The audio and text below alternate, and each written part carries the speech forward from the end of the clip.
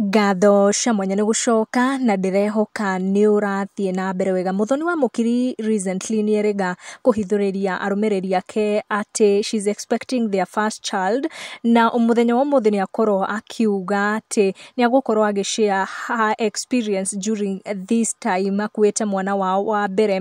Nĩ akorwo akiuga atĩ she will share all without fear of being judged, na nĩ akorwo akiuga during this time she's feeling very lonely, na nĩ akorwo akĩũria arũmĩrĩri ake makĩria arĩa mathiĩte through journey ĩno makorwo magĩshare their experience. Akiuga besides gũkorwo na a husband, a supportive husband, she still feels pregnancy is hard, pregnancy is a lonely journey.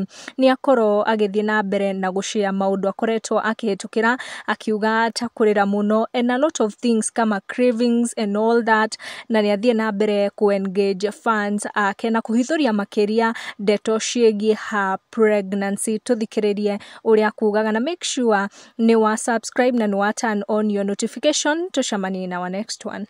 With a community that understands what you're going through, that talks about these things without judgment. I will be doing this on my stories.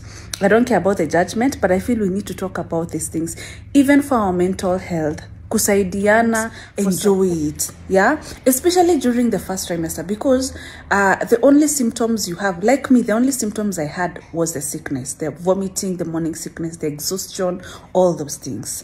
It was until